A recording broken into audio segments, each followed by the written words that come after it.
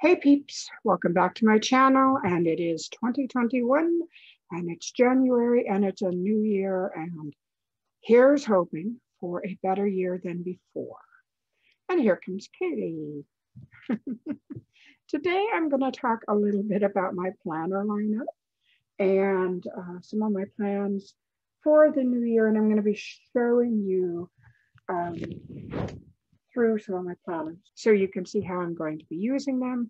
And I'm also going to be setting up my Kanban board. You can see in the background, it is empty. I took everything off. I actually managed to move everything over to the done section last year, and I'm very, very happy about that. So stick around. And if you have not subscribed to the channel yet, please do so.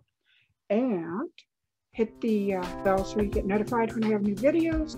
And if you like this video, give it a thumbs up because it's helpful for me. And we'll get started here in a moment.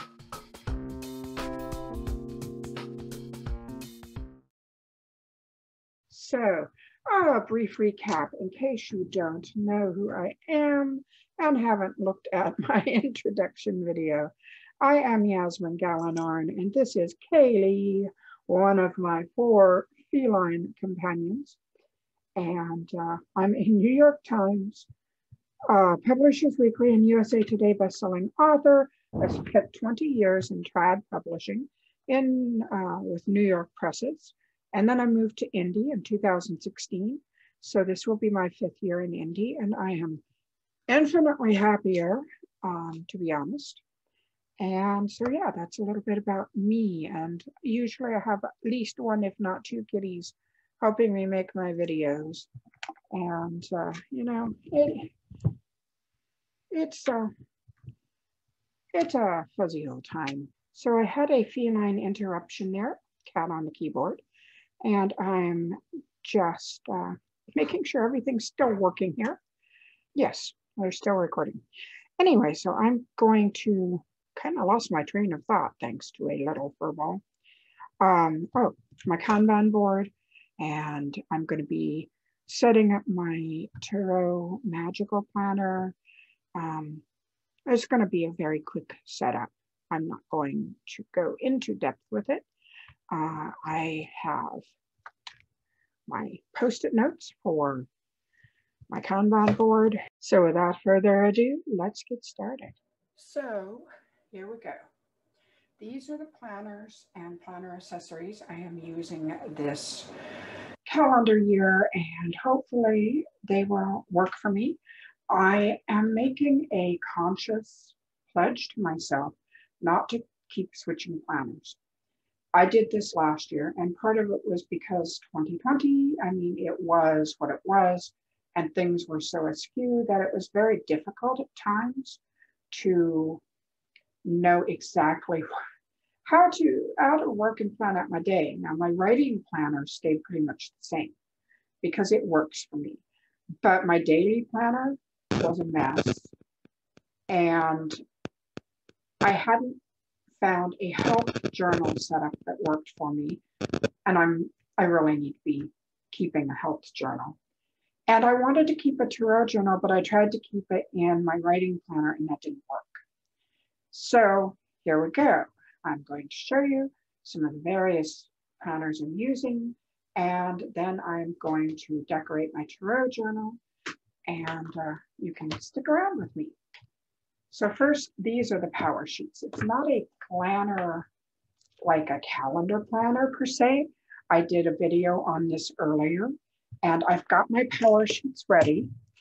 And there's what they call a tending sheet that goes for every month. And I've got my tending sheet for January ready. And down here is where you mark off the progress. I did not write yesterday because I'm not in a writing phase yet. I will be next week. I'm planning this week. And I didn't get my yoga done yesterday, and I didn't write down my gratitude, partially because I wasn't sure where I was going to put it, but now I know. So yeah, and then when the month is over, I turn over the tending sheet and I fill it out to see how I'm doing, and I get February's tending sheet ready. So that takes care of the power sheets.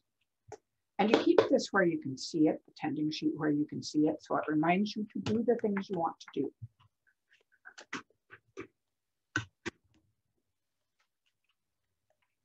Oh, so next, I'm going to show you my health journal.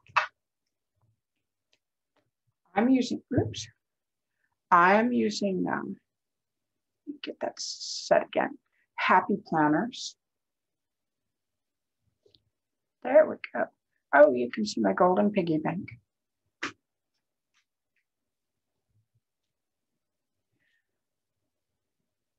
So this is going to be my health journal for this year. And I started it in October last year. And I finally found a setup that works for me. Let's put this on top of here.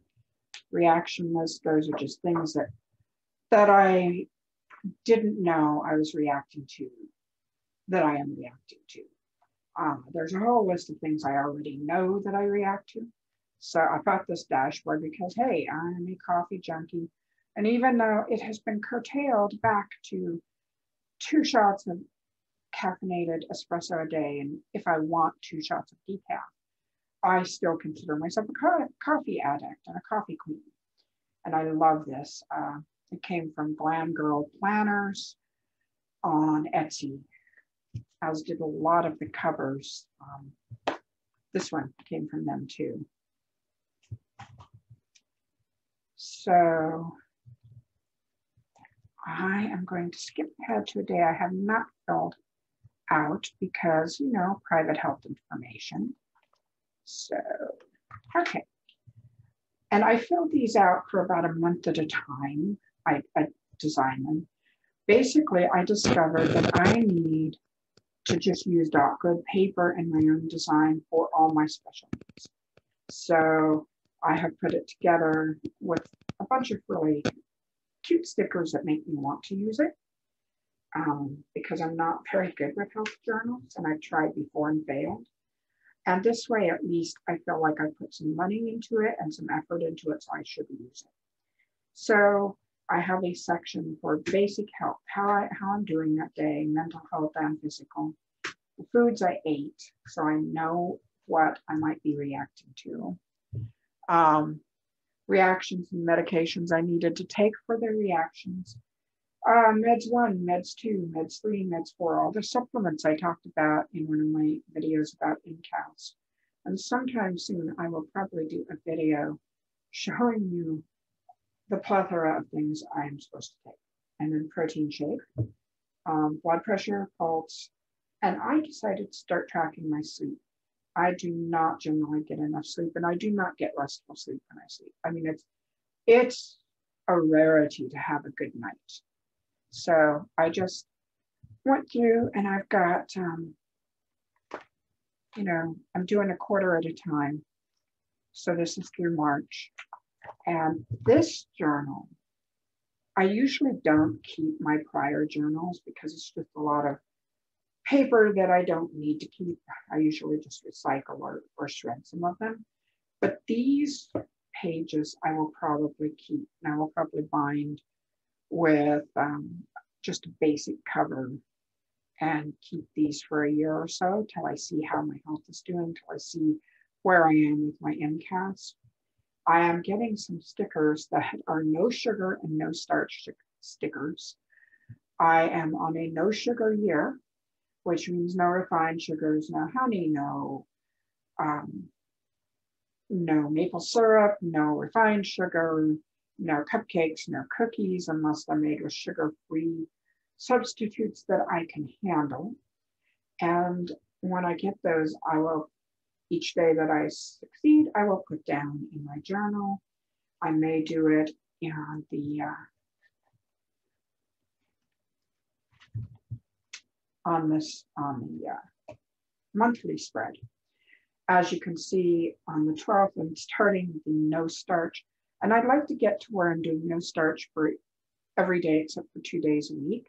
But I'm starting with every other day and cutting down from there because my diet is so limited that if I just tried to go no starch and no sugar at the same time, I know it's not going to work. I've tried that. Oh, let's see. Let's move on to my daily planner, which I finally just settled on today. I was wasting so much time trying to decide on planners yesterday for my daily planner that I finally last night just said, I'm done with wasting time. Pick one and stick to it. And this is the one I ended up picking. Again, this cover comes from Glam Girl Planners. I don't like most of the Happy Planner covers, and I don't like the Radiant Rainbow spreads. I'm not so much a neutral person, but I'm not a pastel person. But I do like these discs, and I think they go with this. And I will be changing the cover out every season, I think. So, or whenever I feel like it. So this is the overall year, which I still need to fill in. And that was, this was an 18-month planner. And I just got rid of the last 6 months, or the 6 months of 2020 that was in there, because honestly, I don't want to be reminded of it. So here's my spread for January. I've only got one thing written down yet. I have to write down a few more things in here. My birthday's on the 17th, so I put some pretty stickers there. And let's see, tarot reading every week that I need to do. I need to do one today for the next week. I've done one for January completely already. And I'm going to try for a card a day, but I'm not putting it in here. That's just a reminder to do it. So here's my spread for the coming week, things I need to do. I decided not to add times in except if it is an actual appointment, because it can take me 2 hours to 14 hours to finish a day. These are all things I hope to do. I want to get back into my yoga at night because it's so good for me. Over here, I've got a list of things for this week that I want to get done. Admin includes everything from promo to blog posts to videos to everything else. So yeah, this is going to be my yearly planner, basically an overview of the day. And again, it's a happy planner, but it's not a happy planner cover.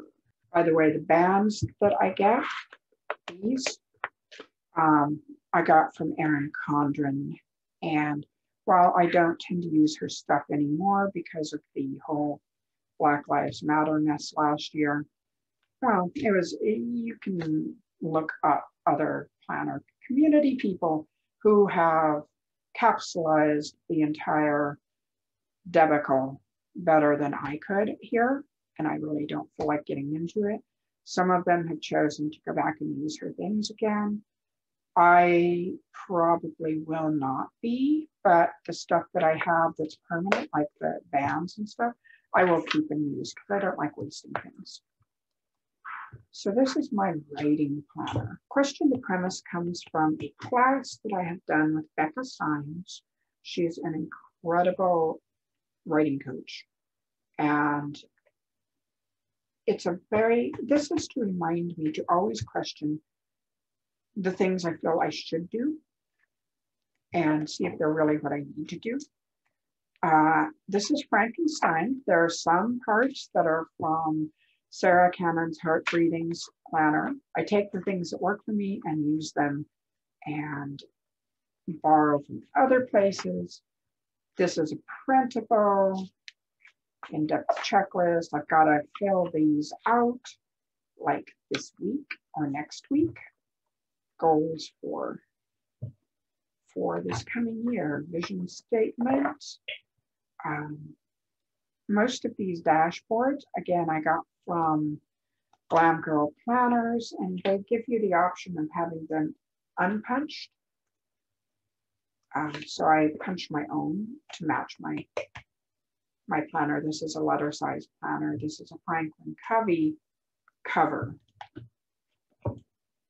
And sales records, sales reports, which I keep track of how much I make each month from different vendors. And I have the years going back from 2016, I think, when I first went to ND. So then I have, oh, I skipped on there. Empower. And again, I love this. You've always had the power, my dear. You just have to learn it for yourself. And this, I have a contract with myself and goals, which I'm not going to show you, but yeah. And heels and hustle and coffee. This is yearly roadmaps and overviews of what I want to do this year. Basically, it's got the number of words. I put a list of them here, the release dates that I am aiming for, the name of the project, when I start it, when I hope to finish it, when I actually finish it. And I think those pages came from Sarah Cannon too. Then we have an overview, which is the yearly overview. And these I like.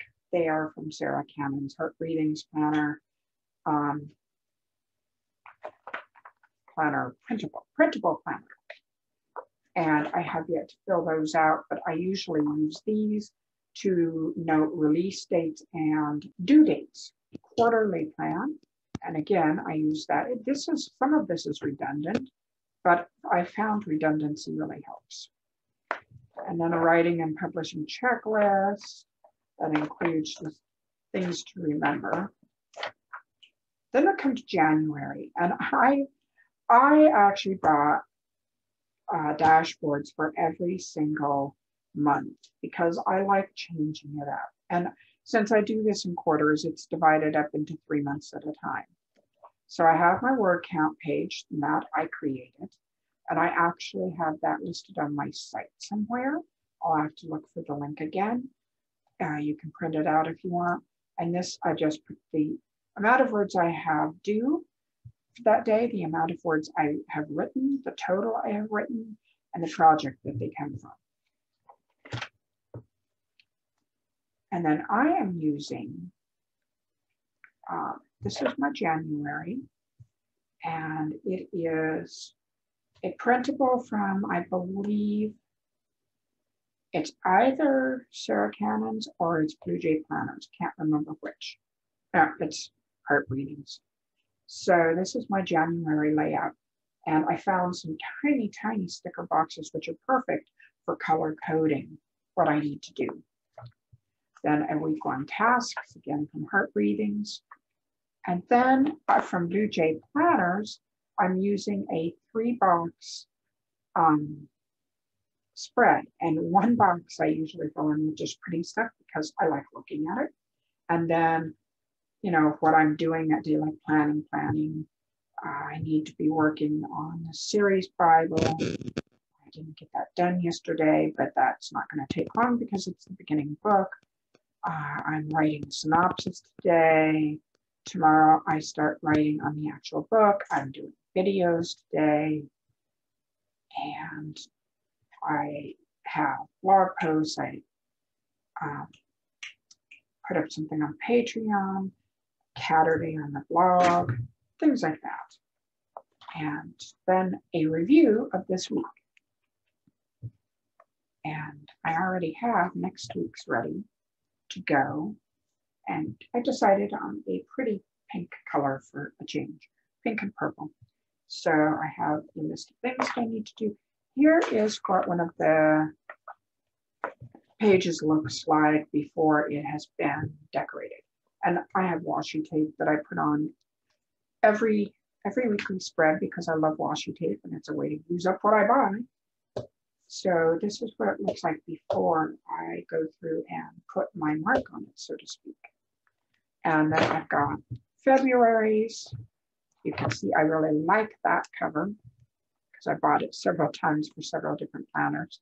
And then for March, where you are planted. And then at the end of March will be a quarterly review and I will get ready for the next quarter. So that's my writing planner. My tarot planner, I bought a happy planner that I was going to use for my daily planner. I don't like the paper as much, it's thinner, but it's look at all the magic around you. I put that 2021 sticker on there.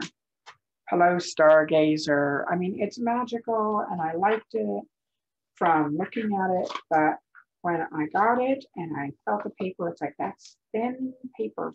In my printables, like my writing planner, I use 32-pound bond paper to print on, which is heavy.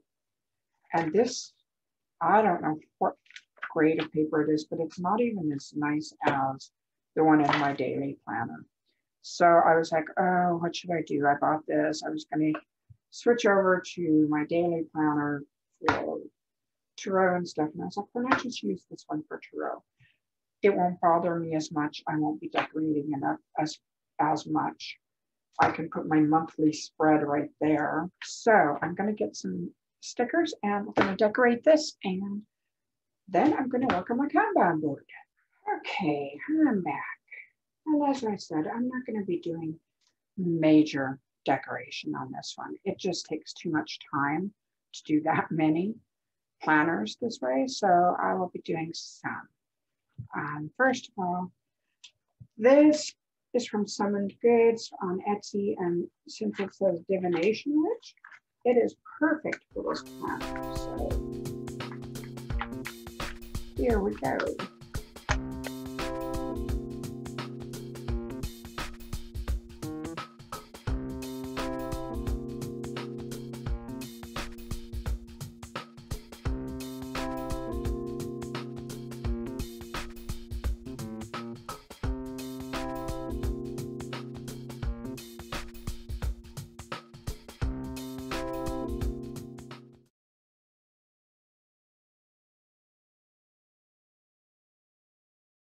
So what I've done here is remember to, like my weekly readings, and if there's a ritual up there, the daily card reading will be there, and my gratitude will go there.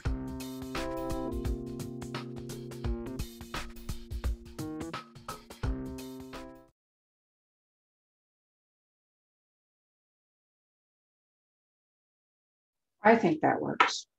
Now I've decided for my daily readings, at least for a while, maybe for the full month, I just bought this deck called Witch's Wisdom. And it's a beautiful, beautiful deck. It's an oracle deck rather than a tarot. But I love every time, oh, I like that. Every time I turn or pull a card, it seems to be upside down, the moon. Oh, I love that card. This is a beautiful card. I like the deck. It feels very magical. The booklet is actually fairly detailed, which I really like. So that's it for the tarot journal. So hold on and we'll go through writing out my Post-it notes for my Kanban board. So this is my Kanban board.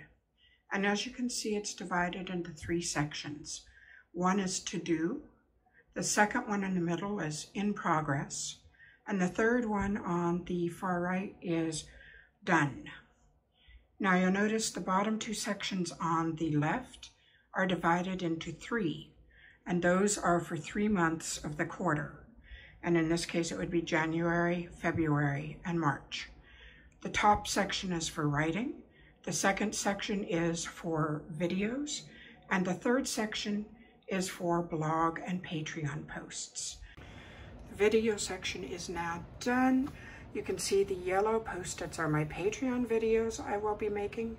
The green ones are for my regular YouTube channel, and on this side in each category are the ones that I absolutely am committed to making, and these are extras that I may be making. And I have this one in progress right now. And now, as you can see, my blog posts are up there. The yellow ones again are for the Patreon posts. My readers, of course, on Patreon will be getting special posts that will not go on my blog. So, and the last section I have now to finish is up with the writing. And you'll notice I do have a blog post up that I wrote yesterday, and that is done. And there, my Kanban board is done for the quarter. All of those blue Post-its represent 3,500 words each, although a few of them represent editing and a few of them represent formatting. As you can see, my Kanban board is ready to go. Kanban board is a organizational tool, and it allows you to break things down into steps. Oh, see his color is very pretty. And it's something that I find very helpful. There are a lot of articles about making one on the web, and it's very simple. I use a whiteboard and I use super sticky Post-it notes, and I color code. So that's how you do it. I mean, it's really simple, and you can use it for any sort of thing. My assistant, Andrea, uses one for her quilting projects. So yeah, that's it for today. I'll see you again maybe the middle of this week. If not, I'll see you next Saturday. Take care. Have a great time. And thank you for helping me plan through 2021 and get ready to go. And I'm ready to rock it out. And I'm going to start writing Midnight Web tomorrow. And I'm excited to go back to Moonshadow Bay. And so many of you have loved it that I'm absolutely thrilled. Tell all your friends.